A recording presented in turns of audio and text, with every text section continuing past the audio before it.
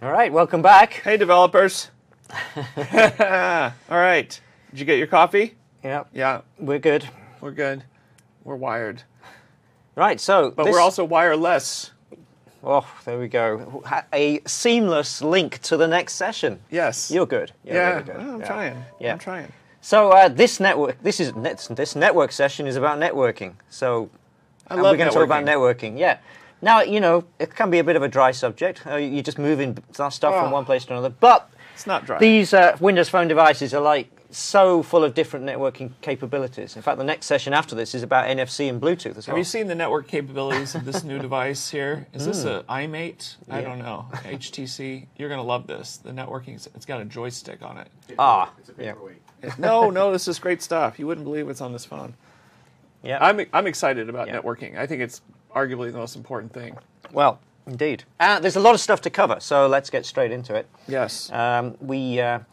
Network, there's a nice network drawing. Look at that icon. Isn't that great? Wow. So this is what we're going to talk about, networking for Windows Phone. There are a couple of APIs, WebClient and HttpWebRequest, which you use for kind of low-level, raw HTTP requests across the network. We're going to mention briefly sockets, so we haven't got a lot of time to dig into that, unfortunately. But then we're going to spend quite a bit of time on web services and OData, because there's a lot of interesting developments in that area. Simulation dashboard. Now, data compression, very important for making a good quality network connection, just to make sure that you're using compression on the wire. Phones run on crappy networks most of the time. You have to assume that they're going to be. So anything you can do to minimize the amount of data traffic you require, the number of bytes you require to transmit in order to get the data across is a good thing. Unless you're in Korea. Really? They've got a great network everywhere. Yeah. Saturated. Yeah. Now, not included on that list, because I have added it at the last minute and forgot to add it to the agenda, is we're going to have a quick introduction to Azure Mobile Services, which is a new thing that came out. There was good coverage of that at the recent Build conference. So excellent. We're going to take a very quick look at how that works, because there's some pretty exciting stuff happening with that as well. Okay, so that's where we're at. Networking on Windows Phone. So first of all, introduction, what we have got in terms of support for networking features. Good support for WCFs, accessing WCF services in all their different flavors, RESTful and SOAP and all the rest of it. HttpWebRequest and WebClient are the low-level APIs. Sockets, as I mentioned. We've got full HTTP header access on requests. That's something we didn't have when Windows Phone first came out. We have no restrictions like that. And we have full support for NTLM Kerberos authentication in Windows Phone 8. So there we go. So, a dream come true. Yeah. Realized. Really. So this is another feature that's adding up to the value add for our enterprise applications. So intranet. We've now got good, strong authentication there. So Kerberos. Indeed. So the new features in Windows Phone 8. In summary, what we've now got two different sockets APIs. So system.net, which is what we've been using forever in Windows Phone 7.1, is obviously all still there, but that has been upgraded with new features, notably listener sockets. But we've got the Windows RT API as well. Windows.networking.sockets is in there, so that's an alternative. So if you're doing cross-platform between Windows Phone 8 and Windows 8, you can share a lot of your code there. Support for IP version 6. So a lot of this kind of stuff comes from the benefits of having the shared core with Windows 8. Right. Because a lot of the support for things like IPv6 is kind of at the low level of the OS. So these are some of these shared modules that we're taking advantage of at a low level of the OS. We're happy to ride on the coattails of big Windows. Yeah, that's right. So that's a good benefit of IPv6. Let's get all the stuff we can get for free. Yeah. Yeah. And we've got listeners, or NTLM and Kerberos, I mentioned that. We've got incoming listener sockets. So with sockets, before, if you wanted to do a sockets connection from one Windows Phone 7 device to another, you basically couldn't. Right. You had to kind of go via an intermediary, sort of sitting on a server or something. So that sucked. Right. Now we've actually got listener sockets, so you can open a socket and wait for an incoming connection. Feels peer-to-peer-like to me. Yeah, indeed. Yeah.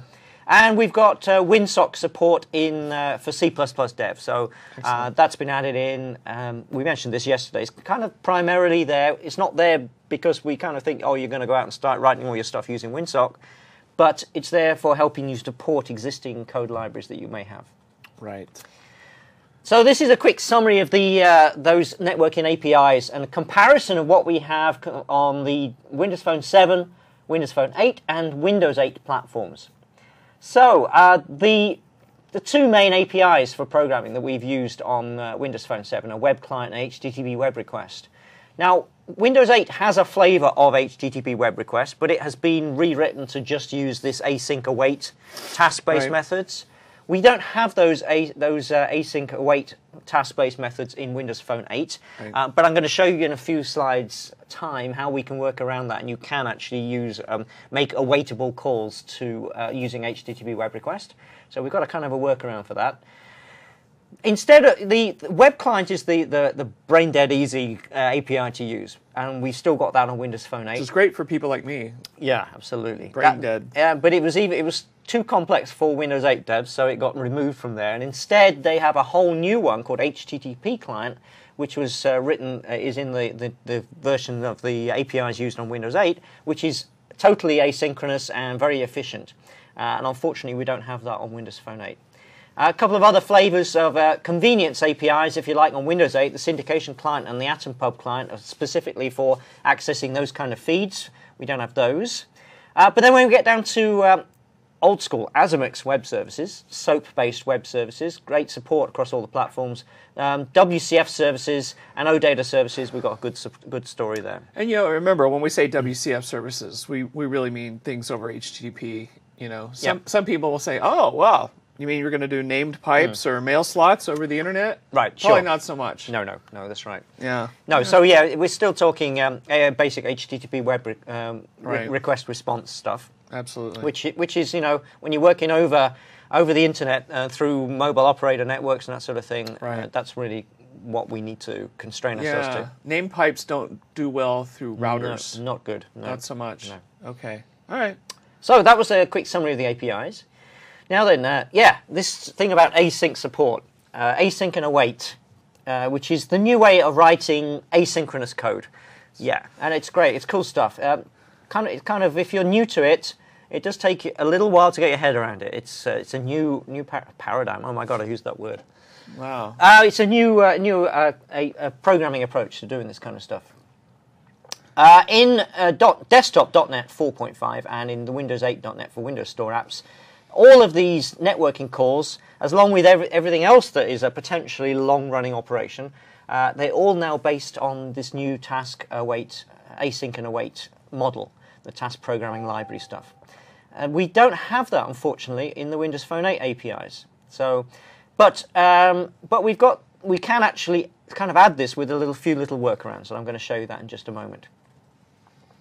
But before we do, let's tackle this one head on. Right away. Right away. We're not going to shy away from tough stuff. No, that's right. So there is something awaiting to trip you up. Trip you up if you are working with the emulator, and it's a difference from it's quite a substantial difference from the way that the emulator on Windows Phone 7.1 worked. Yep. So we need to look at this. Now, what we've got is the problem is this: with Windows Phone 7.x, the emulator was based on the previous virtual PC virtualization technology.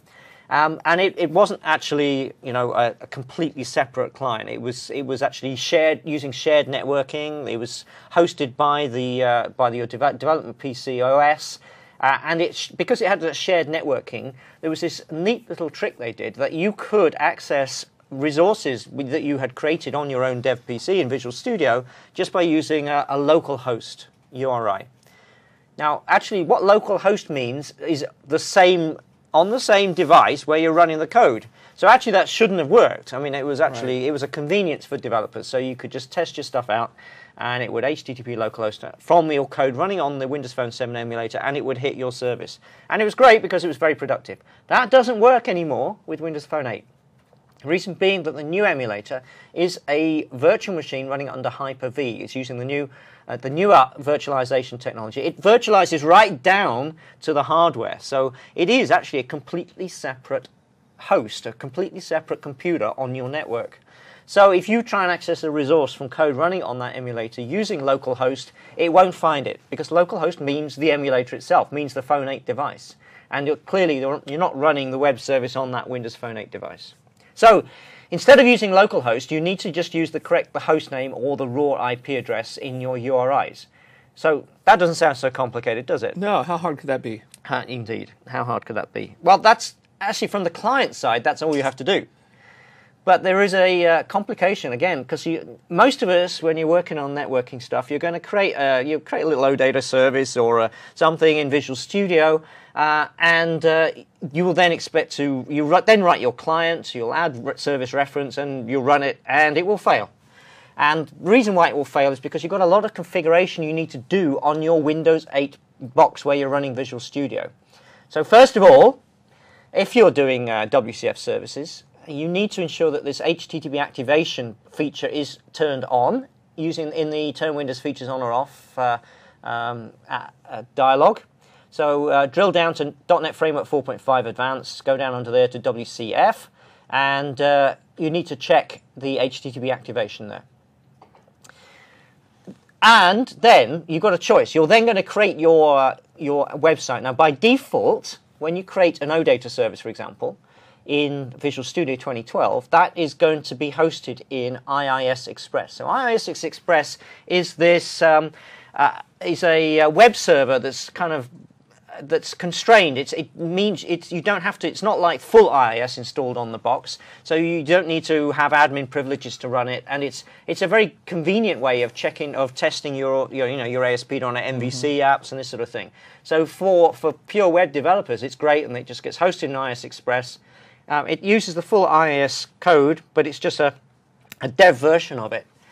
So if you create your service, it will be hosted by default on localhost : some port or other, so localhost : 1809. So there's a little window there showing an ASP.NET MVC4 mobile app that you can create in Visual Studio, and it will have that port number, and it will be on localhost. You still won't be able to access that because by default IIS Express does not accept any connections from remote hosts, and your Windows Phone 8 emulator here is a remote host. So this won't work either. So we have to then reconfigure our website, and it's a slightly contorted sequence of things you have to do. First of all, kind of like Cirque du Soleil on your device, on your laptop. It is. It's totally like Cirque du Soleil. Contorted, yeah. Yeah. So what you have to do is first of all remove your website from your Visual Studio 2012 solution again. Then, if you go into your My Documents folder, there's a subfolder in there called IIS Express. Drill down to config, and then under there you'll find a file called applicationhost.config. And every time you create a website in Visual Studio, it will put a new entry into this file. It's an XML file. There's a section in there that's sites, and you'll find the new site you've just created in there.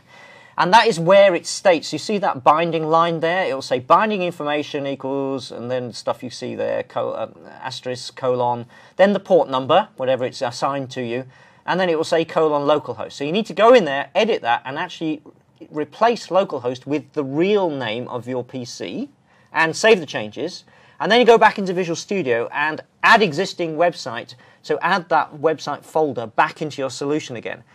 And even that's not quite enough, you're nearly there. So then you've got to run a couple of command line prompts. So you start a command prompt as administrator. First of all, open the port in the firewall using that command there for the port number. Here we're using an example of 18009. And you also need to add a URL ACL. This is a kind of a reservation that allows you to use that port number for remote requests. So you need to do that second command there, the netshare http add URL ACL. And again, instead of your PC, put the real name of your PC and then the whatever port number. Now, finally, you can just test it with the desktop browser, and we're hosted at, and then you can, using the URI of your real PC name, colon, and whatever port. Phew. And then, actually, your code running in the Windows Phone 8 emulator will be able to access it. All good fun. It is good fun. Right, so, having told you all of that, we're now going to drill down to the code. So let's do WebClient first. So this is the simple API, very nice and simple. This is the old school way of doing it, the Windows Phone 7.1 way of using the WebClient. All you need to do is new one up. Then you hook up an event handler for the download string completed. This is a download string. There's different flavors of different APIs methods on this class. And then at some point in your logic, you'll call the download string async method, passing the URI where the string can be loaded from. And that string could be an XML file, could be some JSON, could be whatever. And when that download is completed, obviously the event handler will fire, and you can get at the text. Right, and I said I was going to show you how you can use async await. So WebClient on Windows 8 has been replaced by HTTP client, which is purely async based. But we can get WebClient to, we can add async behavior to it with some custom extension methods, which allows you to, and these extension methods, and I'll show you them in a minute in a demo, allow you to add download string task async methods to that web client. So you can now use the async await pattern to make calls, which is very much nicer. In fact, I'll show you that demo now. All right, so in Visual Studio, if we can show that on the demo machine, there we go. This has got there's actually two projects in this solution. You can get all this code. We're making that available to you. There's the old school one, which does it the old way with the download string completed, but I'm going to run this one, which is the Twitter Reader web client. This is the canonical HTTP example, and let's just run it first, just to show you that it really works, and then I'll just show you the code. So this is a production from Mr. Rob Miles. This is a couple of what we're going to go off and do is find out what he's been tweeting about, and there we go. Actually, and the most recent one is actually the report he tweeted about. He posted up about how he just had his little operation. So, oh wow! So he hasn't tweeted since then. So I hope you're feeling well, Rob. You know, broken-hearted. Yeah. So get better. He's sadly missed. So yeah, Big get time. better. So and then there's his recent tweets. So very, very simple. Obviously, you must have seen a million Twitter readers. But the interesting thing about this sample is just that the code uses the async await. So let's go and find it. Here we go, load button. So there we go. This is the URI to go to Twitter and download the most recent tweets. We're just getting the 10 most recent tweets on there. And here we go await client.download string task async to that. So that will just go off and call us back kind of when it's actually completed and given us the string, and we then parse it using this X element link to XML and post it up on the screen, which is what we saw there. So we're projecting that to a collection of Twitter post objects. These are extensions though, so just use this, get this code and use it in your own one. This is you need this folder basically, the web client extensions. There's a couple of utility ones. This is the interesting one, web client extensions. This is where we add these extension methods, download string task async. They're extension methods, which means you can use them with the web client class. So use this code and yeah, you've got nice async await with the web client. Right, and next. Now we're going to look at HTTP clients. So if we can go back to the slides on that one. If you want a bit more control, so web client is nice and simple and probably works for most of your HTTP access, but HttpWebRequest is a bit more complex. It gives you a bit more control. You get right down to the streams. So this is the old way of doing it. You'd new up an HTTP web request. Well, actually, you don't new one up. There's a static method on it called create, which returns you an HTTP web request instance. We can set some HTTP headers, and then you call begin get response, and you have to give it an async callback, a delegate which is going to handle the response when it comes back. And you have to pass, in that begin get response, you must pass the original HTTP web request or a custom object that you've created that includes that HTTP web request instance in it. You need that because you need that to close things off and actually get at the response when the call comes back. And this is what you do in the response. It's all this complicated code. I'm not going to walk through it. You can look at this and use it yourself, and it's well documented.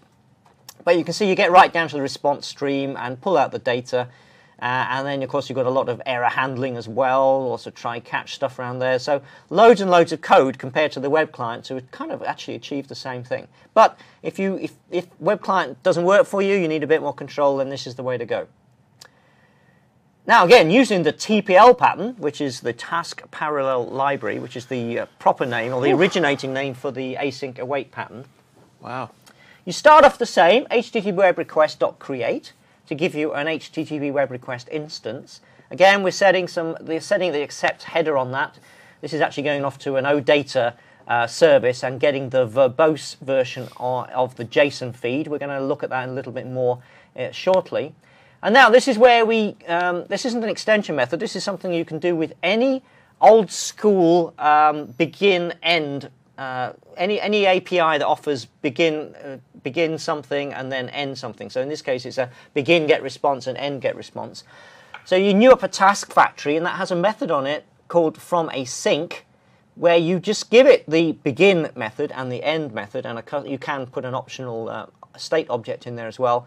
And then you can await that task, and you're making awaitable calls to it. And it wraps up all of the complications that we saw before and makes the code much more concise. So this is definitely the way to go.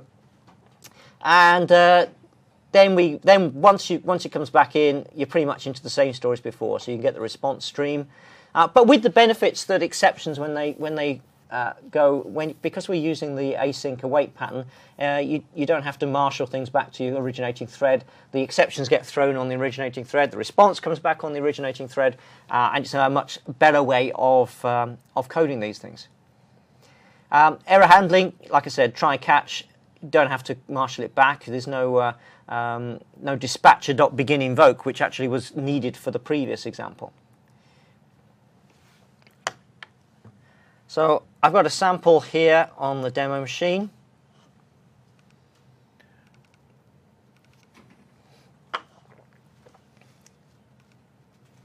Which is doing just that. This one is calling out to the Northwind service out on the, it's actually out on the web, it's actually on the services.odata.org, so it's on the odata.org site. It's one of their test services you can use.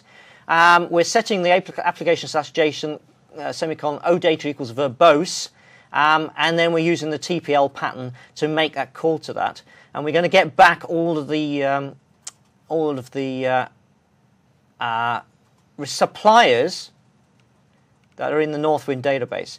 And here's where we're awaiting that. So I'm just going to step through that. We're just going to check what content type we've got back. And yes, it sent us back some application/JSON, so we're looking pretty good here. We can read the response into a stream object, get that data out of it, and then I can just show you what it looks like. This is an OData feed. Here are lots of JSON, nicely formatted, very pretty. These are all of the, I'm sure this will be very familiar to many of you, the suppliers in the Northwind database. And then I'm using JSON.net to deserialize them to deserialize that JSON feed. I'm just going to let it run, and we're going to stick the results up on the screen. Got a message box. I'm just interested, we'll come back to this later on in this talk. I'm very interested in the size of the payload here. And there we go, there's all the suppliers dumped onto the screen. So that's a nice example of using HTTP web request, using the TPL pattern, and using JSON.net to deserialize a JSON feed. JSON feed is much more concise than an RSS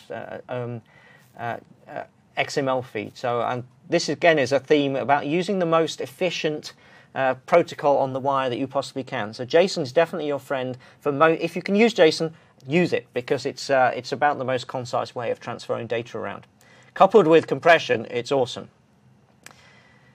All right, that was that.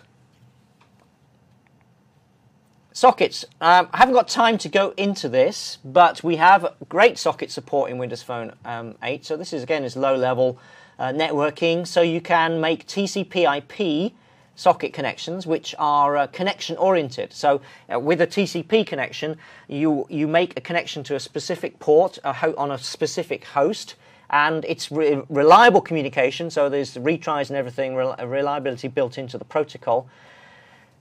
Or you can use UDP, which is a kind of fire and forget. So it's very efficient, but it's connectionless. So you just fire it out there to a port, and if there happens to be somebody listening on that port, then it will get the data. But there's no it's not a reliable thing. So you typically use that for sort of on intranets where you've got good quality connections, or gaming that kind of uses that sort of thing. Now, new features in version 8. Windows Phone 8, we've got IP version 6 support, and we've got listener sockets. I mentioned that we can now have a socket connection on a Windows Phone waiting for an incoming connection. And those features, IPv6 and Listener, are built into both the Windows.networking, the .NET API, and the Windows Phone runtime, Windows.networking.sockets API. And I haven't got time for a sample, unfortunately, so that's just to raise your awareness of what we've got there. Now let's get into something kind of more interesting, web services. So what we saw there, actually, the sample I just showed you, the HTTP web request, we made an HTTP call out to an OData service. An OData service is just another web service, but it's very lightweight. OData services are what we call RESTful services, so you can just use HTTP GETs to pull data down from them. So that's why you can use the low-level APIs. But some of the higher-level web service protocols, things like SOAP-based web services, which we now refer to generically as ASMX services, because we used to use ASP.NET Web Service projects to build these things. We still can, and they had a .asmx extension on them in the URI that you would call. So we've got great support for those still. You can just simply add reference, and it will automatically generate proxy classes. So it generates you some code that sits on the client side and makes it easy to access these objects and pull access methods on them. As Rob mentioned in the introduction, if we can access SOAP-based WCF services, but it is required that you use basic HTTP binding with those. So you can't use the higher levels of binding. So we're a little bit constrained in what we can do there. No queuing. No, over the internet. Right. No. Right, I mentioned there RESTful web services. So this is kind of the way things are moving in the industry. The limitation with sort of SOAP-based web services was if you had created a web method, for example, to pull down the suppliers from the Northwind database, you would implement a web method, probably called something like getSuppliers. And that was great, and you could add a service reference and you could call it. And if then suddenly somebody decided, oh, we need a new method to get the products that are supplied by each supplier, you then have to go in and create a whole new web method called something like get products for supplier. And then you'd have to refresh your client, and it slows down the whole process. And those kind of web services are not particularly extensible. It's a lot of work every time you want to add new capabilities to it.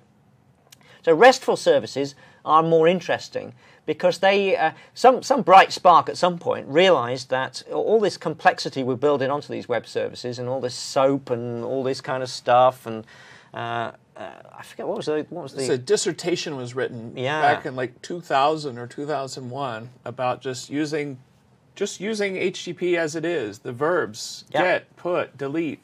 Because HTTP has had that since it was first devised. What is the most scalable system ever devised ever? It's the internet. Yep. And it just works. And it's more scalable than anything we've ever tried to invent internally. Yep. And so why not just lean on that and just use it instead of trying to build your constructs on top of it, which we spent a lot of time building lots of advanced. There's the WS ** group that built all these type of things you could do with SOAP, which is great if you need it. But REST is, now obviously with REST you don't get a WSDL or something easy to know what you've got to have a kind of an API doc, if you will, that says both ends. If I send you this, you're going to send me this back. So you don't have that built-in contract. But if you're willing to do the extra work, the payoff is it's a infinitely lighter wire protocol that just relies on the built-in constructs of HTTP. Yep, it's lightweight. And it's the way to go. Now, in terms of our stack, in terms of building services that can expose RESTful data services, the most well-known is OData. So OData is really a nice, flexible way of exposing structured data from a database out, or actually any enumerable collection. Actually, it doesn't have to come from a database, out onto a web service. And the feed, the data that you get from it, can be formatted in XML or atom feed format or JSON. Now, we saw an example of accessing the JSON one there.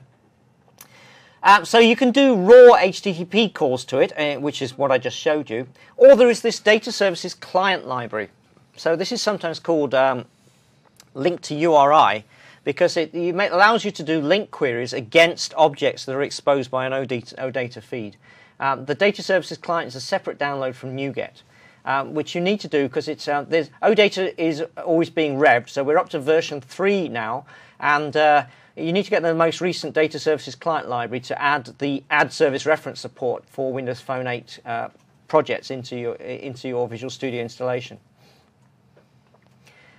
So the latest release, and this literally came out like last week, is WCF Data Services 5.1.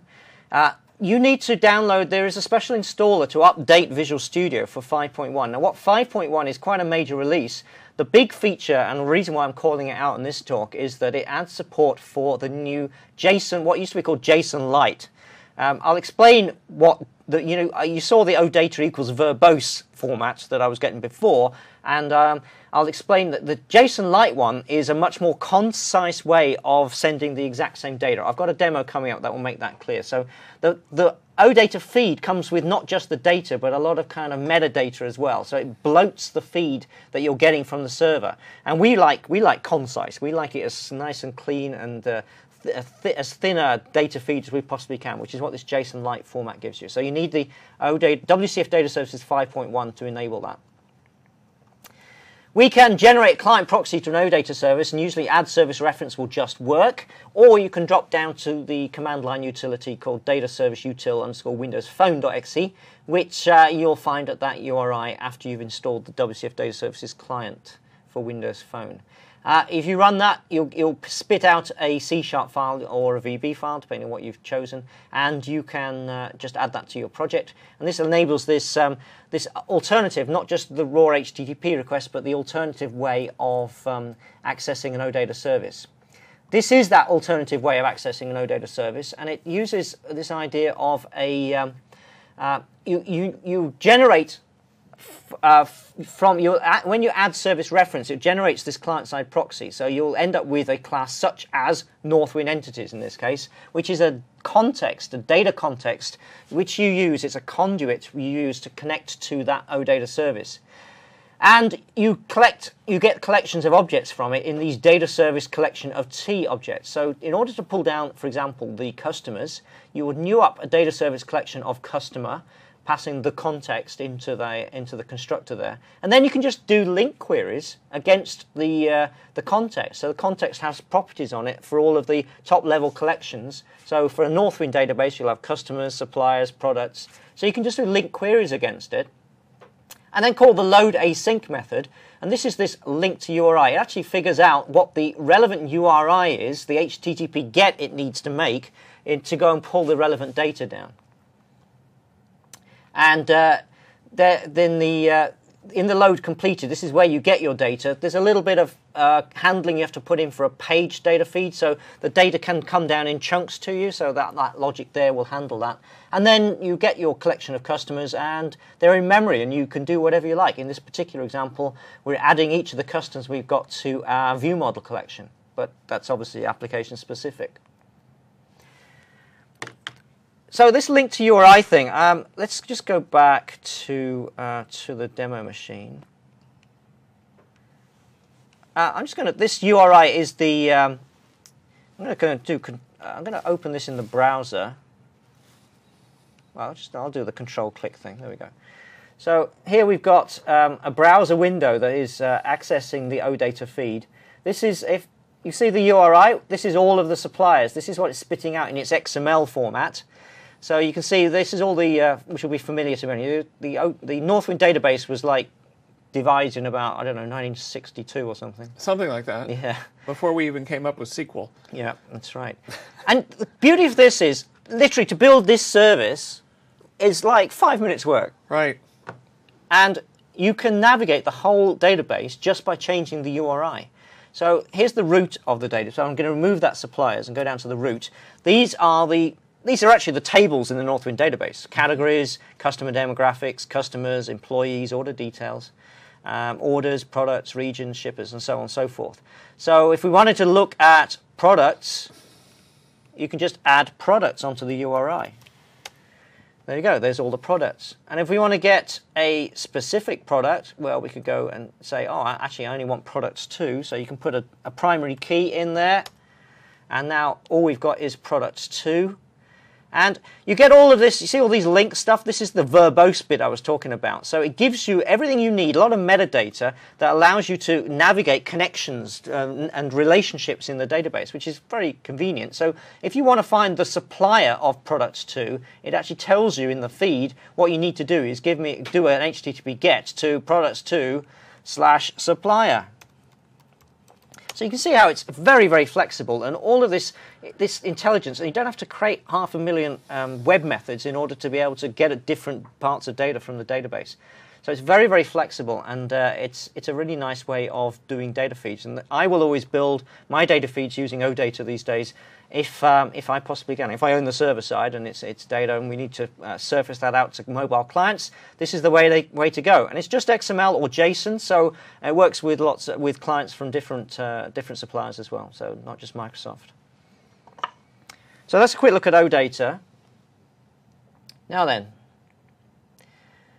Next, I have been mentioning a few times about network information and efficiency. Efficiency is, we always need efficiency. We don't like mediocrity, and one aspect of mediocrity is inefficient networking.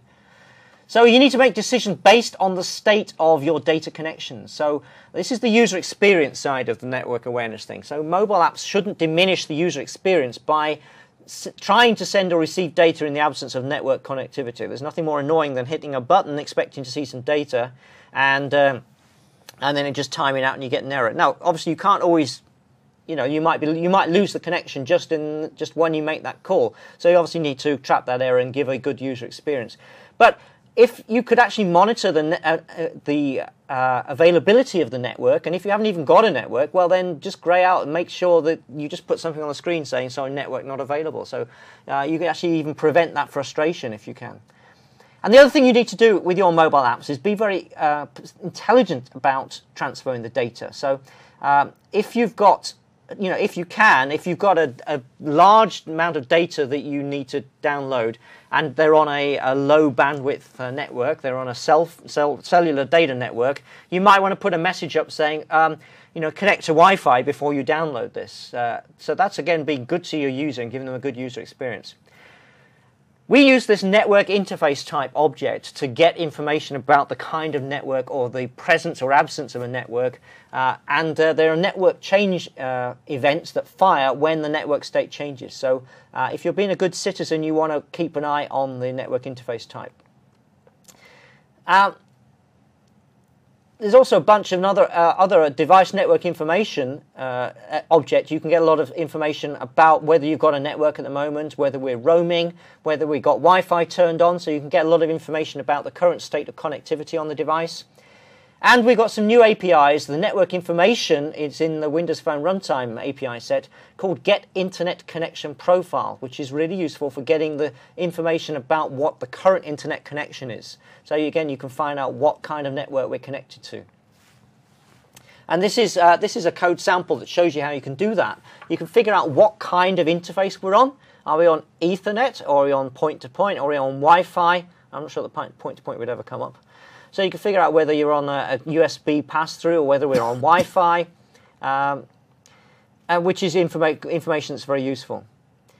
Now, not only about monitoring whether you've got a network or not and what kind of network it is, you also need to think a lot about stacking the cards in your favor, about making your networking code work more efficiently and giving yourself a better chance of success. And the best way of getting a good chance of success is about keeping your data volumes as small as possible, using the most compact data serialization available, and using compression. Doesn't actually say that particularly there, but that's kind of allied with that. So if you can, use JSON. If you own both ends of the link, the server side as well, make it JSON. Avoid transferring redundant data. So too often people are lazy, and you've got this data feed, and there's a load of stuff you don't need on the client, but think about putting that little bit of extra effort into just doing a custom feed that's specifically for the needs of your mobile application, so that you're not transferring a load of stuff over the wire that the client doesn't need. Because the needs of the one sometimes outweigh the needs of the many. That's right. Right. Yes, yeah. Yeah. So just specific filtered data just for that user. And yeah, efficiency at all level. Yep. Efficiency at how we send the data with REST versus SOAP, JSON versus XML, compression versus not. But don't go too far and use a binary format that would block other potential clients, right? Yeah. So So JSON. That's why we keep banging on about JSON being 'cause great, because anything can talk to JSON. Yeah, absolutely. Yeah. Maybe something like batching too. You have to roll your own on this, but yeah. if you're going to do a query, you're not going to download 10,000 objects in a collection over the wire and hope that it'll succeed. Yeah. It might, but it might not if you're on GPRS with intermittent connectivity. Sure. So you might try to batch that up if you can. Yep. Which is built into things like sync framework and replication. Yep. You would have to do it yourself. Well, OData services support batching. Excellent. So Well, some then, batching, there you go. So yeah, design your protocol and transfer precisely the data you need and no more. Right, I'm just about to show you a nice demo. Before I do that, there's a question on the queue that I will just handle at this point, which is, the question is, does Windows Phone 8 support a web service endpoint such as WSDL? So WSDLs are SOAP-based services. They publish. This is when you can add when you add a service reference or add reference to your project. Absolutely, it does. So Windows Phone 8 does support that, and you can access them just the same way as you have been doing, hopefully, for the last few years with different client technologies. Right, so this demo now. And let's open the next solution. Just to drill home this point. So this is kind of interesting. I have got, I'm going to close that. I've got a solution here with a data service, an OData service, and then let's just start the client. And it's got 4 buttons on it. And what this is doing is going off to the same OData service, and we're going to get it in we're going to get the supplier's data again from this OData service, and we're going to do it in a number of different wire serialization formats. So just to compare the size of the payload. So the first of them is going off and getting the OData atom feed format. And here I've got a breakpoint set when we get the result back. And so we can actually have a look at the atom feed. So this is, there we go, loads of XML. This is all the suppliers from the OData data, from the Northwind database, along with all of that metadata, all that cross-reference, all those links. Here's a link, for example. So it's it's everything you need, but it's quite verbose. It's actually very verbose. So 28... Too verbose for GPRS. It is too verbose for GPRS, absolutely. So there we go. Now, the same feed, you can simply ask for the same feed using JSON, and all you do is set an accept header. This is the verbose format of JSON that we've asked for, and the verbose one, we already saw this in the HttpWebRequest demo I did, so that's what it looks like. There we go. How big is that? So that one is 15K, so it's a great improvement. So that's the difference in JSON, but you're getting exactly the same data here. You're getting the same information. Now this third one, JSON REST, this is the new JSON Lite format. So the accept header here is just application/JSON. And now what we've got is just the data. So all of those links stuff is gone. So if you don't need the links... I'm so glad that those links are gone. Oh, yeah, me too. We've been asking for this, and this has just come out, recently. Yeah. There was a CTP that's been around for quite a while, but now this is a full release. It's come out just like a week ago. And the size of that now... Oh, okay, now we're talking 8K. Wow. Yeah, so just remember, this is the same data records, 28K, 8K. So now we're kind of getting into GPRS kind of territory. Yeah. And of course, that's uncompressed though. The last one, the last flavor, is the same thing, the same JSON REST, but actually it's a bit of a fake this, but this is compressed on the server side. It's gzipped. So I've sent the gzipped version of it, and this is the same data, 4K. So there you go. Wow. You've just transferred the same data over the wire in 4 different formats, and that speaks volumes, doesn't it? It does. So you need JSON Lite, and we need compression. This goes back to what we've been saying about empathy for the end user. Yep. And their scenario where they are. Yep. Totally. Yeah, love your user. Yes. So that they love you. That's right. God, that sounds really cheesy, doesn't it? It really does. It's like Rob Miles is here. The more you know. Yes. Cheese. Yes. Cheese. Yes, more cheese grommets. There we go. So that's obviously a slightly different data set, but it still drills home the point.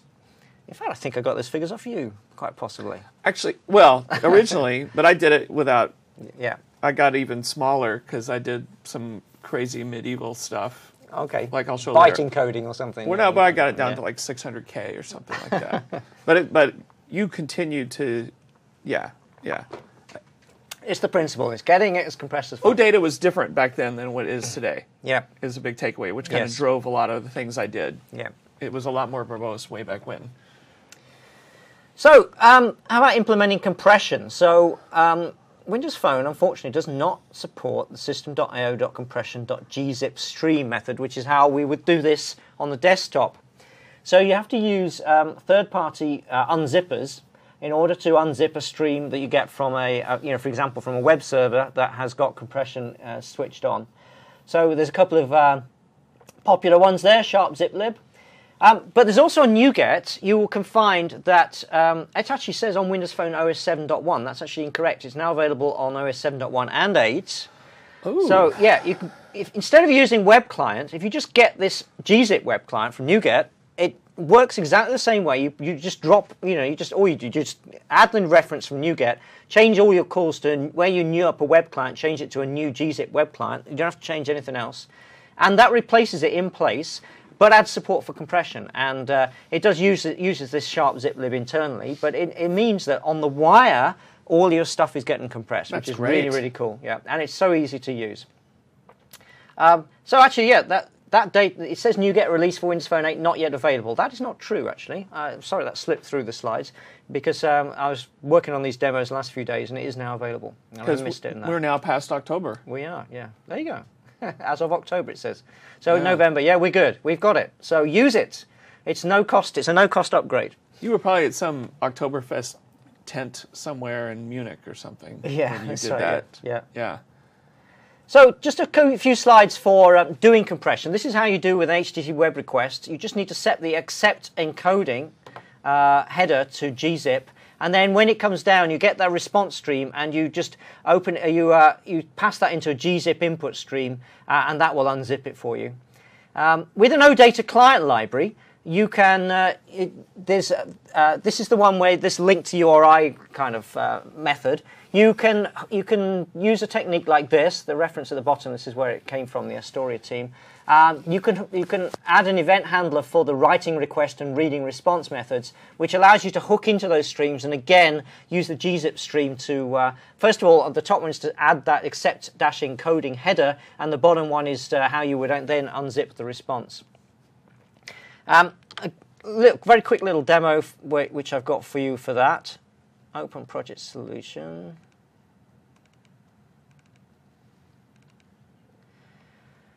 Okay, so this little client, I've set up my IIS to compress OData feeds, which is not for the faint-hearted. I will have to blog about that. I certainly haven't got time to cover it, but it took quite a while to set that up. Oh, why is it on the WVGA emulator? That sucks. Sorry, I've accidentally launched another emulator here, which is why it didn't pop up straight away. I had $1 for every time. Yeah, no, we've got 4 emulators, and yeah, so I'm waiting for this to... It's probably a good thing you have a 64-bit version of Windows 8. It certainly is. Yes, you might have an out-of-memory exception or Yeah. something like that, Yeah. otherwise.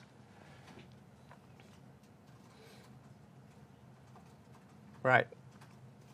Now, this is going to get the suppliers. Now, I'm also going to run up something called a third-party tool, a very useful tool called Fiddler. What? Whatever. Oh no, it's updating. I didn't want that. Anyway, okay, that hasn't taken too long. So now this allows us to look at everything that's going on while we're doing the while we're getting this. So there's 2 flavors of this. At the moment, compression is turned off, so I'm going to load those suppliers. And all the code in there is, we've got 17002, there we go. This is a new version of that demo before. And then I'm going to turn on compression, and all that is going to do is add that accept dash encoding and use the gzip web client instead. And we obviously, after it's been unzipped, it's the same payload, the same data. But when we look at the Fiddler output, we can see two things here. This was the first one, which was our it was no compression, and it had 17K on it. And the other one, the with compression, we had the gzip encoding, and that was 3998 bytes. And inside this, inside that, in the code for this, all you needed to do to enable all of that was, first of all, use compression, use the gzip web client. We're using this as the verbose one. Set the accept encoding. Actually, you don't need to do that because that's done for you by this gzip web client. So that's using that's the way to enable compression. And this is the old school way without compression. So that's the only code change you need. That's great. It's an easy win. Just go for it. And so when you got down to that smallest size, was that still with OData when you got down? Yeah. With compression? That was compressed, yeah. That was a verbose JSON feed. Because we definitely had a question in there. They didn't know if you just switched to pure REST in JSON with compression or if you were still doing OData. Yep, this is still, and that still got you down to 4K? 4K, something like less that. than 4K, from 17K for it uncompressed down to 4K. That's great. Yeah, great. Okay, right, we've still got a few things to run through, so let's quickly go back through the slides. Run, Forrest. Go for it, yes. Very quickly, I'm just going to mention this new data sense feature, which is a new feature in Windows Phone 8, but it does require network operator support. But you want to think, if you're doing apps that are heavy on networking, you need to sort of think about supporting data sense. There's a bunch of APIs on there where you can figure out what the network the user is on, and also if they're near their data limit. So the question here is, are we currently using a cellular data network, and are they near their data limit? And then you will modify your behavior. So there's a complicated table here, which I'm not going to kind of walk through, but it gives you the responsible data usage. Basically, if the network cost type comes back as unrestricted, you don't have to, it doesn't matter. Fixed or variable, and there's none of these approaching data limit, over data limit, or roaming properties, or if they're all false, again, no restrictions. But when it will tell you when approaching data limit, you're getting near to the data limit, and then you probably want to cut back on the data you're using, or start putting up messages saying, oh, you need to connect to Wi-Fi for this, or something like that. So it's all about helping your user and making sure that they don't inadvertently exceed their data limit. So data sense is a great feature for our end users to help them save money. Yep. It really comes down to that. Yeah. That's right, it is. It's a nice feature. Yeah. So Verizon, I think, are supporting it. Yes, initially. I have that on my 8X. Right. It's fabulous. And you get a nice app so you can see your current usage and everything. Absolutely. It's really pretty cool. Yeah. Right, briefly, network security. We can use SSL to encrypt data communications with servers that have an SSL server certificate. And for that, on the client, you need to have the root certs for the major CAs, the guys who issue all of the standard web server certificates. And they're all, all the usual suspects are installed onto Windows Phone 8. You can actually install, if you're doing your own, you're generating your own certificates, you're becoming your own CA for an enterprise kind of application. This is not something you'd want to do for a public application. You can install the self-signed cert into the certificate store. It's kind of clumsy. You have to kind of go to a website where it is, or send it on email or something. But then you can install that cert in, and then you can successfully make data calls against an SSL encrypted connection. It's not just about encryption, it's all about authentication as well. So as well as encrypting the data in transit, which is what SSL does, and it authenticates the server, you also need to authenticate the client. So we would use probably basic HTTP authentication quite often over the internet for web services. Key thing about basic HTTP is you pass the username and password over, but that is in clear text. So you must use that in conjunction with SSL so that the data that's sent over the wire is encrypted, so nobody sniffing can actually find out what your username and password is. If you're on intranet, we've now got support for Windows Digest authentication, NTLM and Kerberos. Wow. Yeah, great stuff.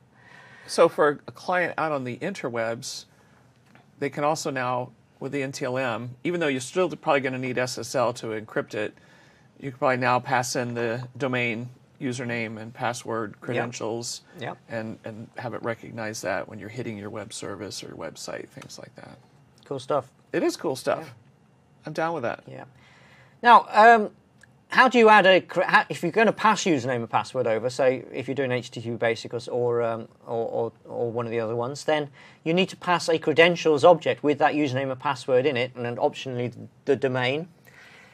So you set that on the credentials property. You new up a credentials object and set that to the credentials property of your HTTP web request, and that would go over to that would be sent over with the request. Nice and easy. But clearly, you're not going to want to ask your user to enter those every time you make a call, because that would be kind of annoying. It would be annoying. So I'd probably stop using the app. You would. So so if you're going to do this kind of thing, you need to have something in the settings, or the first time they run the app, you ask them for their username and password, and then you need to store it securely. And we all know what storing secrets on the client is like bad news. But the good news is we have a class called protected data, which is otherwise known as DPAPI, uses the DP data protection API. It just rolls off the tongue. Yeah, that's right. And what it does is it uses what's called a machine key, an encryption key that is owned by and administered by and completely private to the phone, the device. Nobody can ever see it. You never see it. You never see this encryption key. So the protected data allows you to encrypt stuff with a device-specific key. So anybody who intercepts that, there's no way they could decrypt it. Right. So this is the way. So the code on the slide shows how to use protected data to encrypt. And basically, it's all that stuff is about stream management. But the key line there is the call to protected data.protect. Heavy use of byte arrays. Byte arrays are in there, yes. They're your friend. And this is the reverse operation, where we use protected data.unprotect to reverse it. So you get the clear text bytes out of it. So there's a couple of slides there for you to take away and plug into your own solutions. So you can store that in isolated storage safely and know that nobody will be able to get at that username and password. Yeah, take this serious. You know, your customers are demanding data at rest be secure, data at transit be secured everywhere. Yeah. Right, I'm going to wrap up this session just to raise your awareness, really, of a couple of things. First of all, the Live SDK makes it easy to use Skydrive in your Windows Phone and Windows 8 apps. And there's also an SDK available for iOS and Android. So this is a great way of putting data up in the cloud, so backing stuff up or storing data up there, or work in progress up in the user's Skydrive. And you can share the data quite easily between Windows 8 and mobile device apps. That's the exciting thing for me. So you can start something on one device or a tablet and then pick up your phone, and because they're sharing data through their Skydrive, you can complete an operation on the phone or vice versa. So that's where you can get hold of the Live SDK. Windows Azure Mobile Services, I mentioned, you can easily build a cloud backend for your app. It's very easy to create a Windows Azure database, accessed via RESTful services. Great sessions at Build on this. Yes. Check them out. There are client SDKs for Windows 8, Windows Phone, and iOS and Android coming soon. Really great tutorials on the website. I said I was going to build one. I'm running a little bit over. Let's give it a shot, and it shouldn't take too long. Yeah, we'll try to keep it under 45 minutes. 45 minutes, yeah. That's right. Yeah, don't worry about that. So, stop this.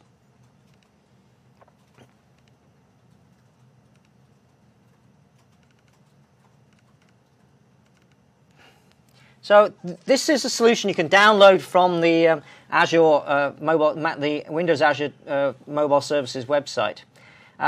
This is the solution, the starter solution, which doesn't have any cloud integration in it. Which emulator have I chosen this time? Hopefully the Azure emulator. Here we go, that one.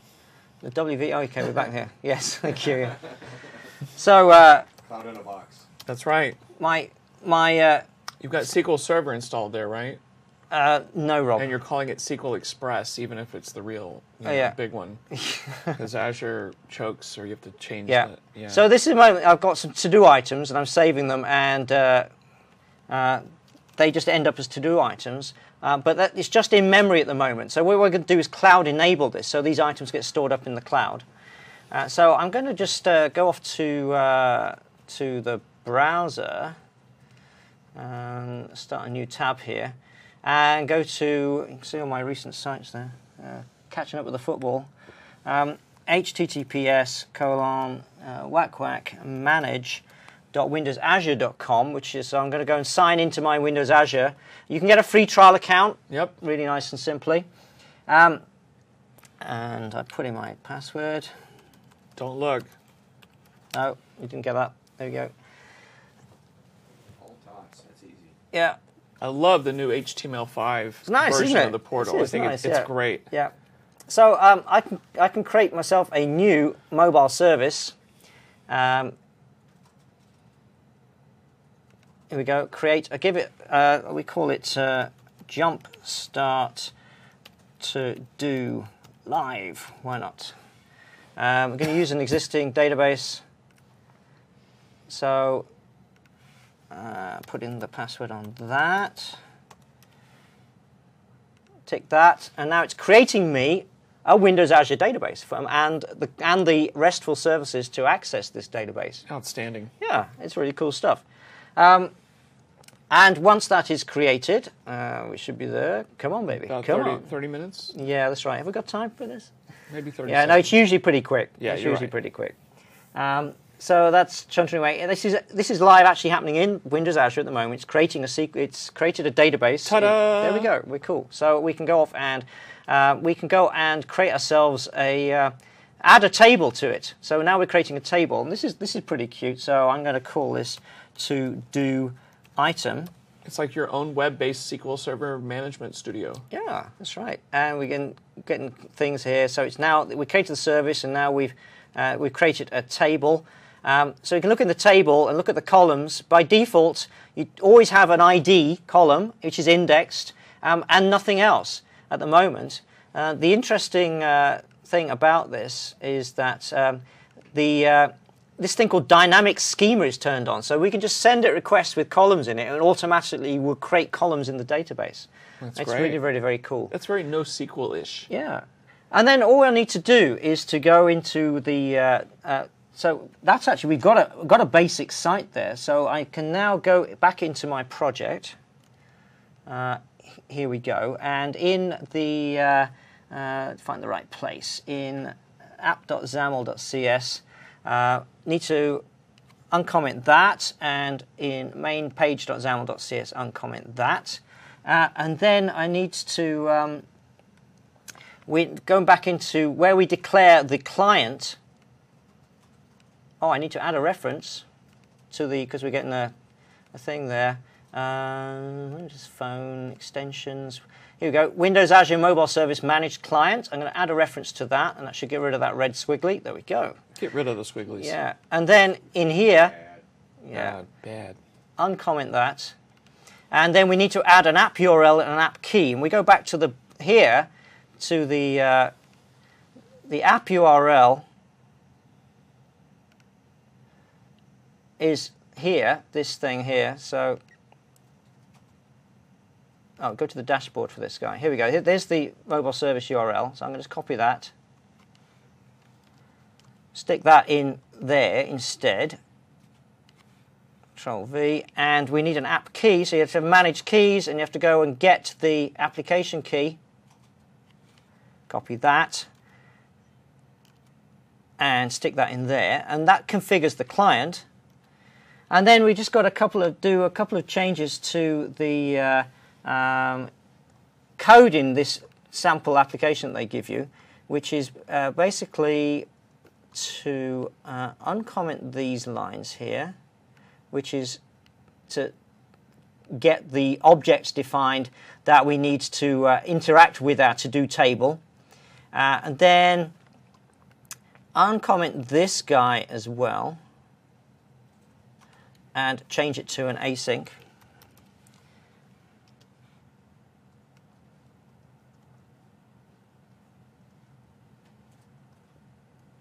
Oh, I need to remove that one. That was the old in-memory version of it. There we go. So that should get rid of that squiggly.